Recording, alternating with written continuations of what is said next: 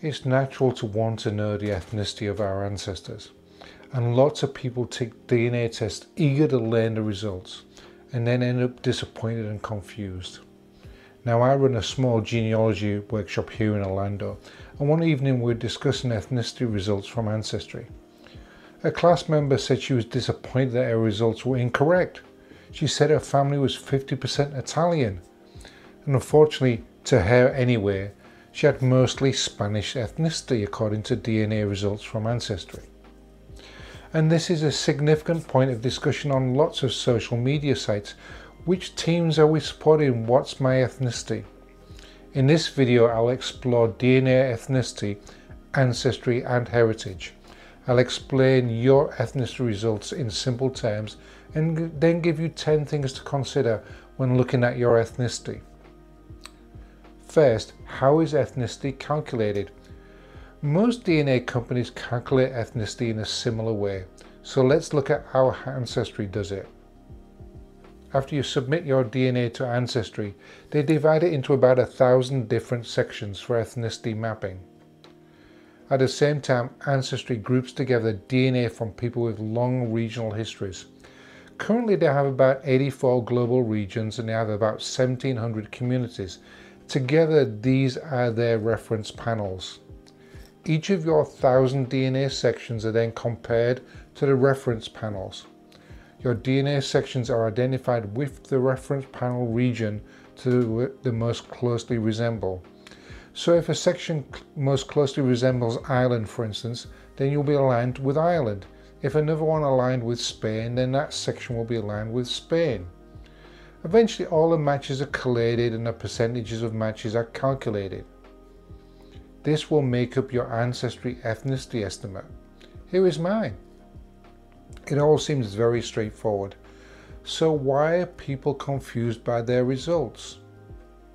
One reason is that DNA ethnicity does not always meet the common definition of ethnicity, which is a large group of people with a shared culture, a shared language, history and a set of traditions. In many cases, we are not sharing cultural traditions or languages with the regions that our DNA is pointing to. Rather, this is your DNA heritage. The term ethnicity can be confusing. Your DNA heritage and your ancestral heritage are not always the same. So let's take a quick look back at my DNA results. I have gone back to the 16th and 17th centuries on most of my ancestral lineage, and I have 100% English ancestral heritage. But according to my DNA, I'm only 57% English. Why am I not 100%?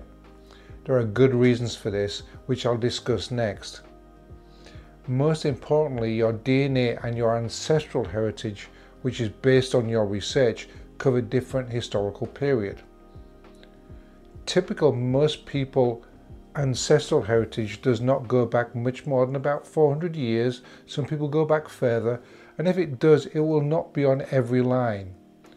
DNA heritage is most likely indicates your heritage and ethnicity between 400 and 1,000 years ago. So your DNA heritage will predate your ancestral heritage. Let's look at my DNA heritage again. Any short history of England will include invasions by Vikings, Sweden and Denmark, and the Saxons from what now is about Germany. This is the story of England, and this is the story told in my DNA. Always consider your DNA heritage as telling your story rather than a snapshot. Here is another example of DNA from someone who was born in Cuba. This DNA tells the story of Spain, invasions, empires, slavery, travel and conquest. Over the years, both Spain and Cuba have been at the center of the movement of many different people, from invasions to slavery. As well as Spain invading Cuba, Cuba was earlier conquered by the Moors from North Africa. Again, this is the DNA telling the story of somebody who was born in Cuba. Your idea of your own ethnicity is probably focused on your parental lines, but DNA does not favor parental lines. In fact, the majority of your DNA could be from ancestors you're not even focused on. For instance, let's look at King Charles. We often follow the royal line when we think of his ancestors, but he is just as closely related to the Romanovs of Russia as he is to the English royal family. Now, most of your ethnicity is left behind with your ancestors. The amount of DNA passed down by your ancestors has with each generation. On average, you will get about 6.25% from each of your great-great-grandparents. Unless you're an identical twin, siblings inherit different DNA from their parents, so their DNA ethnicity could be even different between siblings. And the 1 or 2% findings on your DNA results look great, but could it just be statistical noise? While these things certainly add interest, they're just as likely to disappear next time Ancestry recalculates ethnicity. Now, DNA heritage or ethnicity is only as good as the reference panels. So let's take a deeper look at regional reference panels. It's important to look at how Ancestry describes their regions when looking at your results. Now let's look at my Scottish DNA.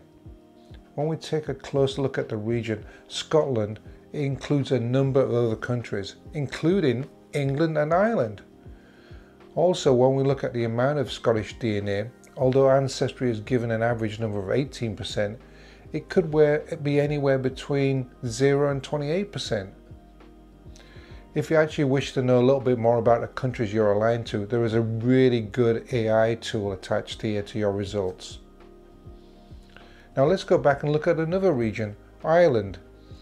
In this case, Ireland could even include parts of France, and the possible range is again 0 to 70%. So it's always worth going beyond the headline numbers when you're looking at your DNA results. Finally, it's likely your results will change over time, as Ancestry is continually updating their reference panels and algorithms. And because different companies use different algorithms and different panels, your ethnicity will be different between companies, even at the edge perhaps. Now, your DNA ethnicity, or again heritage as I prefer to call it, will give you a wonderful depiction of your family's roots.